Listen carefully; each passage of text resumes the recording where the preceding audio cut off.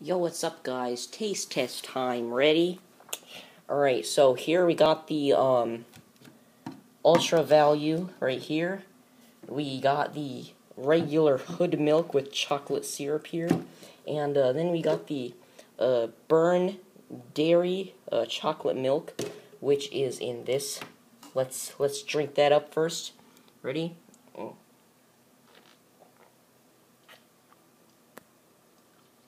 Tastes very unique. Okay. All right. So now I'm gonna drink the great value, which I don't know. Anyways, I rated the first one I think a 5 out of 10. All right. So get some chalky milk here. Nice. Okay. So that one has a little bit more I don't know, it has a little bit more of an aftertaste in it. Alright, so just a little bit, okay.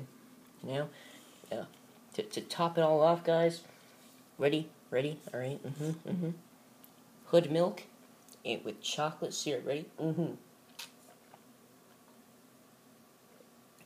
Oh, yes, yep, you taste the milk a lot more, alright. I don't think I really stirred this as great, okay, to be honest.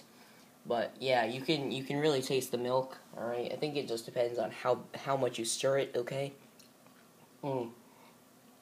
Great. So now that we've done the chocolate milk, the chalky milk, as the memers will call it, we'll go on cups now.